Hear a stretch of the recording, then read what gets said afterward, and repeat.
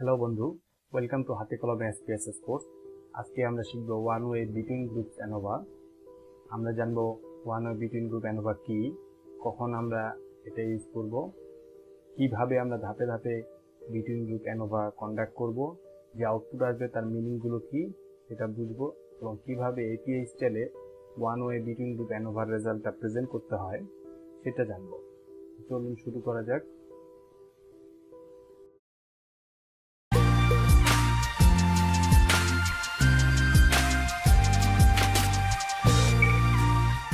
আপনি যদি এই চ্যানেলে নতুন হয়ে থাকেন তবে অবশ্যই এই যে রেড বাটনটা আছে সাবস্ক্রাইব বাটন, সেখানে ক্লিক করে চ্যানেলটি সাবস্ক্রাইব করে রাখবেন এবং এই বেল আইকনেও হিট দিয়ে রাখবেন, তাহলে নতুন ভিডিও আসার সাথে সাথে আপনি নোটিফিকেশন পেয়ে যাবেন।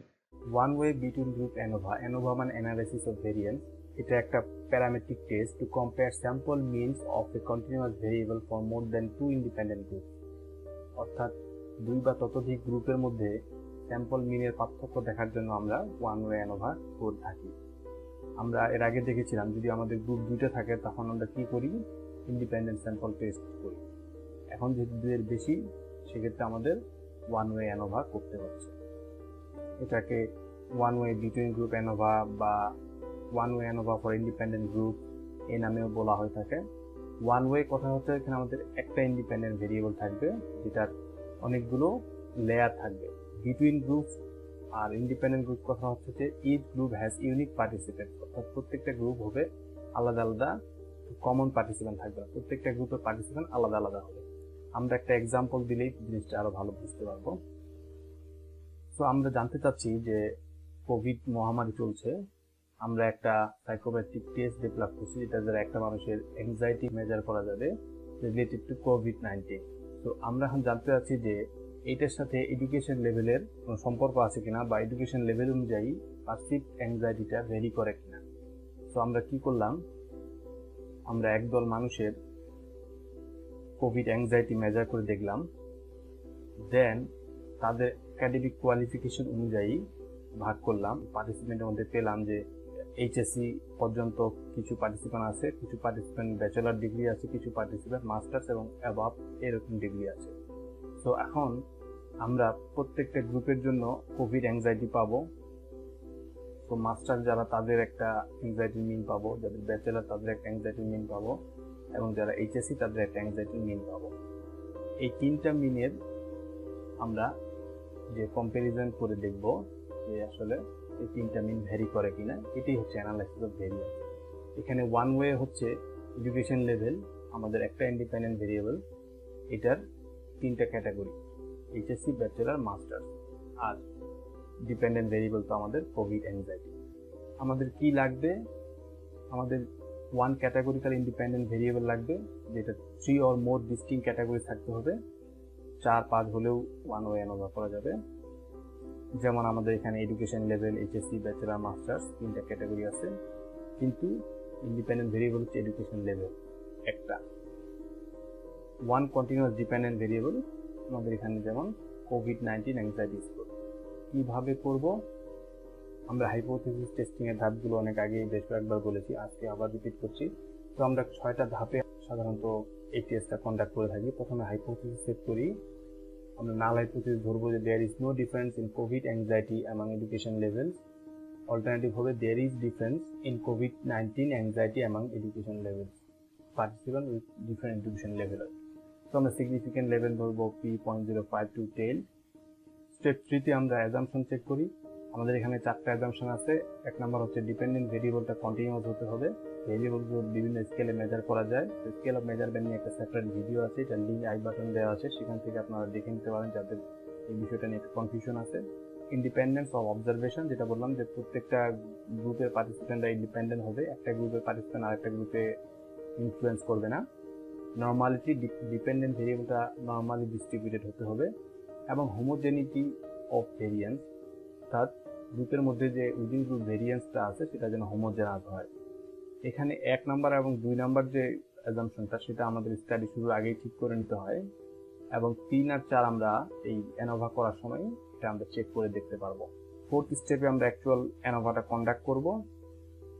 5th স্টেজে আসে আমরা ডিসিশন নিই কিন্তু অ্যানোভার যে স্ট্যাটিস্টিকটা আসবে তার করেসপন্ডিং পি ভ্যালুটা যদি 0.05 এর কম হয় তাহলে আমরা নাল হাইপোথিসিস রিজেক্ট করব, যদি সেটা 0.05 এর বেশি হয় তাহলে আমরা নাল হাইপোথিসিস রিজেক্ট করতে ফেল হয়েছি। 6th স্টেপে এসে আমরা ইফেক্ট সাইজ ক্যালকুলেট করব, যেটা আমরা ম্যানুয়ালি করব।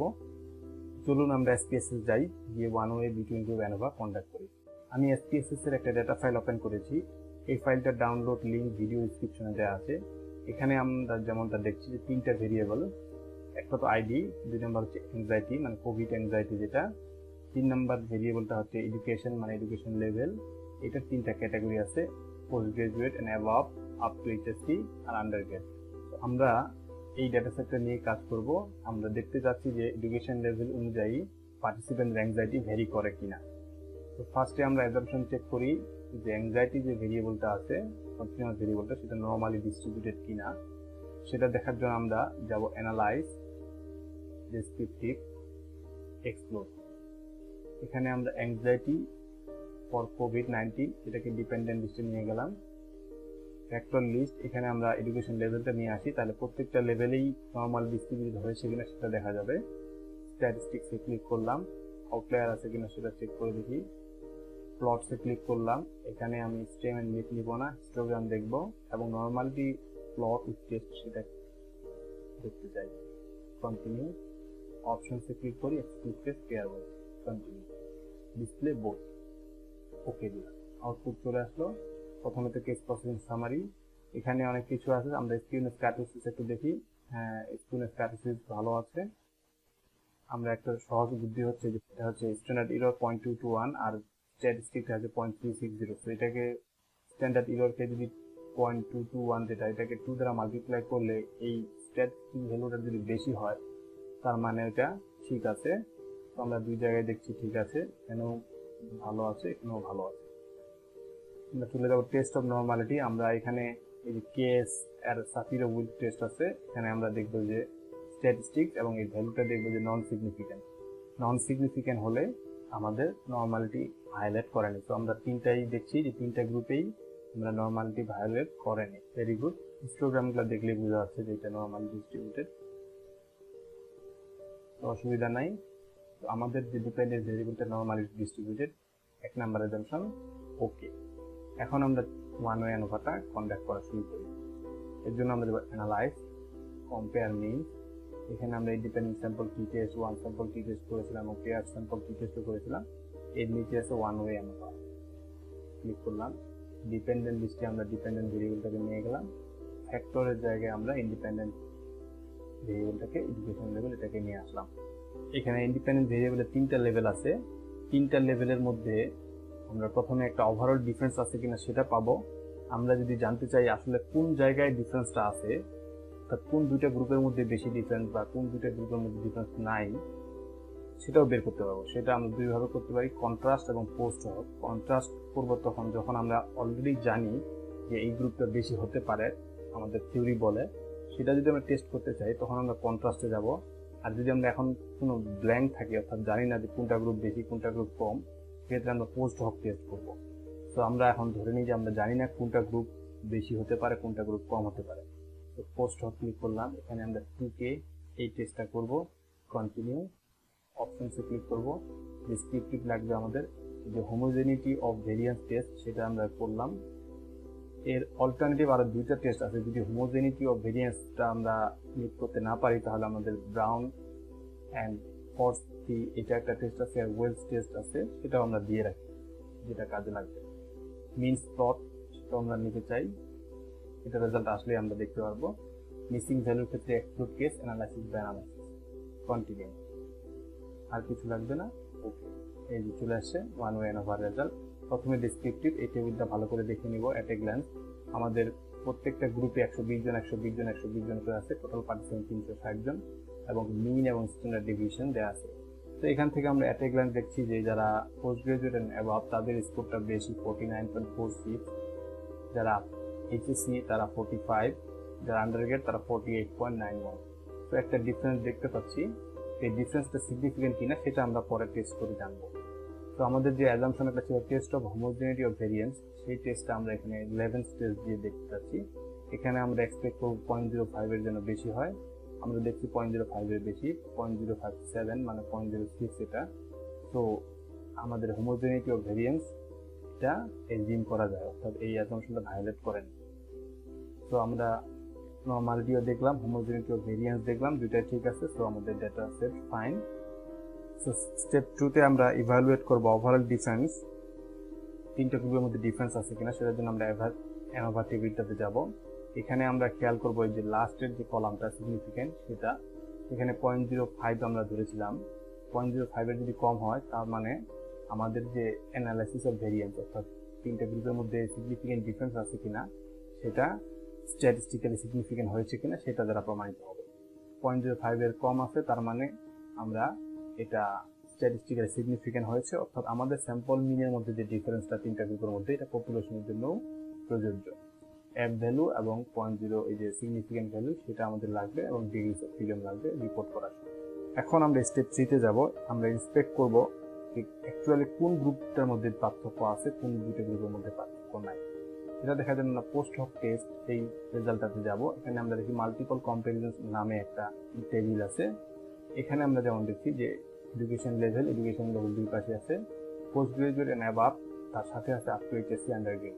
পোস্ট গ্রাজুয়েটের সাথে বাকি দুইটার কম্প্যারিজন করে দেখাইছে, এসএসসির সাথে আবার বাকি দুইটার, আন্ডারগ্রেডের সাথে আবার বাকি দুইটার। এখানে আমরা খেয়াল করব এই যে মিন ডিফারেন্স, এবং যেটার উপর স্ট্যাটিক একটা চিহ্ন দেওয়া আছে, যেটার উপরে স্ট্যাটিক চিহ্ন দেওয়া আছে, দি মিন difference is significant at 0.05 level. Significant ভ্যালুটাও দেওয়া আছে, এখানে দেখতেই পাচ্ছি আমরা যে পোস্ট গ্রাজুয়েট অ্যাবাভের সাথে এইচএসসির ডিফারেন্স আছে, কিন্তু পোস্ট গ্রাজুয়েটের সাথে আন্ডারগ্রেডের ডিফারেন্সটা সিগনিফিকেন্ট হয়নি। অর্থাৎ এইচএসসি সাথে পোস্ট গ্রাজুয়েট এবং আন্ডার গ্রাজুয়েট এই দুইটারই ডিফারেন্সটা সিগনিফিকেন্ট হয়েছে, কিন্তু আন্ডার গ্রেডের সাথে পোস্ট গ্রেড হয়নি। তো এই মেইন ডিফারেন্সটা নেগেটিভ সাইন দিয়ে বোঝা যাচ্ছে যে এই যে এইচএসসি যারা, তাদের অ্যাংজাইটি কম কম্পেয়ার টু যারা পোস্ট গ্রাজুয়েট এবং আন্ডার গ্রেড। যারা অধিক শিক্ষিত অর্থাৎ মাস্টার্স এবং অনার্স পাস করা, তাদের তুলনায় যারা এইচএসসি পাস করা, তাদের অ্যাংজাইটিটা কোভিড অ্যাংজাইটিটা কম। এটা মেক সেন্স, কারণ অ্যাংজাইটি সাধারণত নলেজের সাথে জড়িত। তো যারা পোস্ট গ্রাজুয়েট, মাস্টার্স এবং অনার্স পাস করা, তারা হয়তোবা কোভিড নিয়ে অনেক খোঁজ খবর আপডেট জানছে সবসময়, তারা বেশি অ্যাওয়ার এই বিষয়টা নিয়ে, এবং ফলে তাদের মধ্যে অ্যাংজাইটি বেশি কাজ করতে পারে। যারা কম শিক্ষিত তারা হয়তো এত খোঁজ খবর রাখছে না, এত ইন্টারনেট ঘাটাঘাটি করছে না, তারা কম্পারেটিভলি লেস অ্যাংজাইটি ভুগছে। সো হয়ে গেল আমাদের এই তিনটা ফাইন্ডিং। আমরা মিনস প্লট বলছিলাম, এখানে প্লটটাতে অ্যাট এ গ্ল্যান্স দেখা যায় ডিফারেন্সটা। তো আমরা যেমনটা দেখছি যে পোস্ট গ্রাজুয়েটটা উপরে, এইচএসসিটা নিচে নেমে গেছে, আবার আন্ডারগ্রেডটা বেড়ে গেছে। তো এই ছিল আমাদের ওয়ান ওয়ে ANOVA রেজাল্ট। এখন আমরা দেখি এই যে ডিফারেন্সটা পেলাম আমরা, এই ডিফারেন্সটার ইফেক্ট সাইজ কত। ইফেক্ট সাইজটা বলছিলাম যে ম্যানুয়ালি ক্যালকুলেট করা যায়। তো ফর্মুলাটা হচ্ছে এরকম, ইটা square equal to SS between divided by SS total. তো ইটা স্কোয়ার মানে তো এটা হচ্ছে ইফেক্ট সাইজের symbol, SS between some of squares between group, এবং এসএস টোটাল হচ্ছে টোটাল সাম অফ স্কোয়ার। এই জিনিসটা আমরা কোথায় পাবো? এটা পাবো আবার আমরা ওই যে আউটপুটটাতে যাই। এই যে এখানে আমরা যেমন দেখছি between গ্রুপসের some of squares, R within group some of squares আছে, আবার টোটালও আছে। তো আমাদের শুধু লাগবে বিটুইন গ্রুপ আর টোটাল গ্রুপ। এই স্কোরটা ওখান থেকে আমরা টুকে নিব, টুকে নিয়ে ক্যালকুলেটরে ক্যালকুলেট করে ফেলতে পারবো। এই ফর্মুলাতে এখন আমরা যদি এই ভ্যালুটা বসিয়ে দিই, তাহলে হচ্ছে এই যে 1020.276 ডিভাইডেড বাই এসএস টোটাল, এটা করলে আমাদের ভ্যালু আসে 0.034। কোহেন্সের ক্রাইটেরিয়া অনুযায়ী এটা আসলে একটা স্মল ইফেক্ট। 0.0 হচ্ছে স্মল ইফেক্ট, 0.06 হচ্ছে মিডিয়াম ইফেক্ট, এবং 0.14 হলে লার্জ ইফেক্ট। তো আমরা ওইটার সাথে আমাদের ইফেক্ট সাইজটাও রিপোর্ট করতে হবে। এখন আমরা যাই কিভাবে এপিএসএলে আমাদের ওয়ান ওয়ের বিটুইন গ্রুপ ANOVA রেজাল্টটা রিপোর্ট করতে হয় বা লিখতে হয়। আমি একটা ওয়ার্ড ডকুমেন্টে এই রেজাল্টটা লিখে রেখেছি, এটার ডাউনলোড লিঙ্ক ও ভিডিও ডিসক্রিপশনে দেওয়া আছে, সেখান থেকে আপনি নামিয়ে নিতে পারবেন। আমরা প্রথমে টেস্টের অবজেক্টিভ দিয়ে শুরু করি। এ one way between group analysis of variance was used to investigate the impact of education level HSC bachelor masters on perceive anxiety for COVID-19. এরপর আমরা অ্যাজাম্পশনকে ভায়োলেট করে নেই, সেই কথাগুলো আমরা আসলে বলি। যেমন আমরা বলছি যে স্টুডেন্টস কার্টোসিস এবং সাফিয়ারউইল টেস্ট দিয়ে আমরা অ্যাজাম্পশন অফ নরমালিটি চেক করেছি এবং ওটা ভায়োলেট করেনি। লেভেন্স টেস্ট করে আমরা দেখেছি যে আমাদের assumption of homogeneity of the variance can be assumed. এরপর আমরা রেজাল্টটা বলবো। There was a statistically significant difference at alpha levelটা 0.05 level in anxiety scores for the three groups। তারপরে F দিয়ে ডিগ্রিজ অফ ফ্রিডম, F ভ্যালুটা P এবং P এর ভ্যালুটা। আচ্ছা, কিন্তু আমরা যেটা ভ্যালুটা ডিফারেন্স পেয়েছি, despite the reaching statistical significance, the actual difference in mean scores between the group was quite small. The effect size calculated using eta squared was 0.03। তো এটা আমরা অ্যাকনোলেজ করলাম, ডিফারেন্স স্ট্যাটিস্টিক্যাল সিগনিফিকেন্ট হয়েছে যে স্যাম্পল সাইজ অনেক high কিন্তু ভ্যালুটা অনেক কম। Post-hoc comparisons using 2K HSD test indicated that the mean score for HSC group, ওদের মিন এবং এসডিটা দিতে হবে, was significantly lower from bachelor and master group, but bachelor and master group did not differ significantly from each other। হয়ে গেল, এভাবে আমরা one way ANOVA রেজাল্টটা report করতে পারি। নেক্সট আমরা দেখব one way within group ANOVA. Thank you very much for your time. ভিডিওটি ভালো লেগে থাকলে একটা লাইক দিবেন, কোনো কোশ্চেন মতামত থাকলে প্রশ্ন করুন এবং আপনার বন্ধুদের সাথে এই ভিডিওটি শেয়ার করুন।